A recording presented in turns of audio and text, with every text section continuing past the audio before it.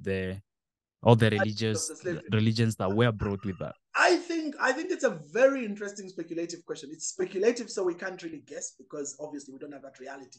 But one thing I like about it is if Africa had been allowed to go in the trajectory it was supposed to go in, where would it be? To answer that question well, we got to go back into history. And we have to challenge the question by posing this one, or challenge the narrative, sorry, by posing this question. Is what you and I learn about the history of Africa true? And so I'm gonna go back to you on that one, Renata. So I want feedback from you because that is the basis on which we can now tackle this question you've asked. Ask yourself this question: is the history you and I have learned about Africa that is being taught in schools right now as we speak, my brother, is that the true history of Africa? What do you think?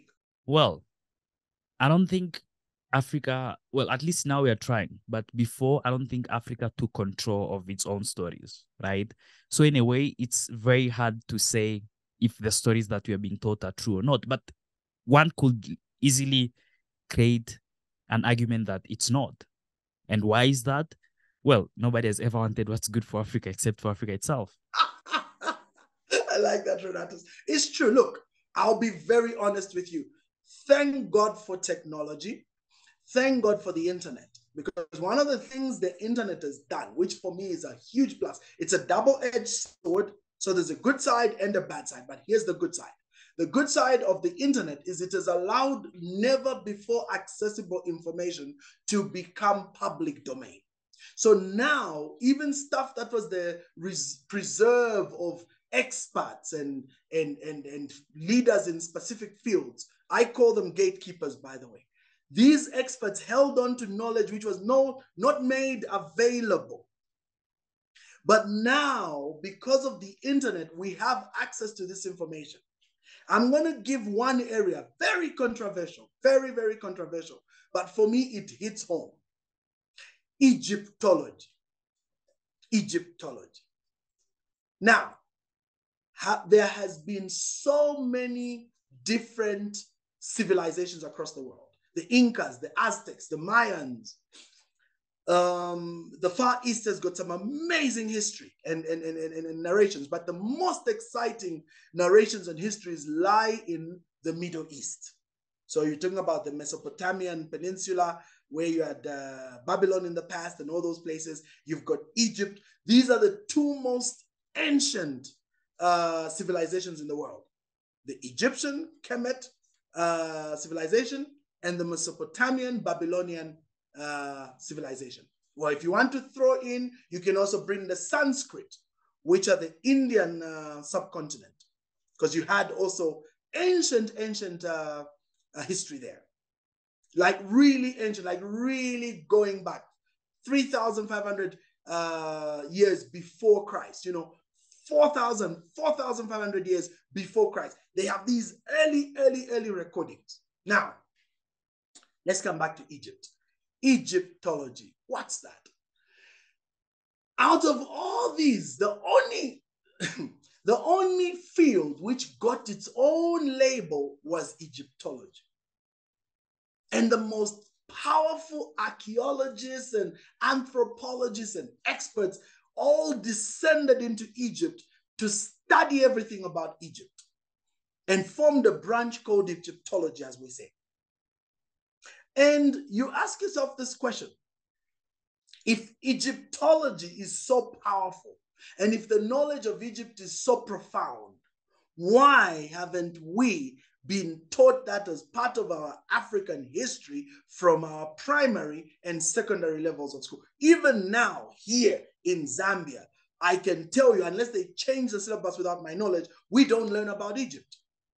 We've never learned about Egypt. The pyramids, that's supposed to be Africa. We've never learned about it. And then you now move to the west of Africa. And then you move to the northern part of Africa, Morocco, Algeria, the Tuaregs, the Moors. And you start to learn that these people actually took civilization into Europe.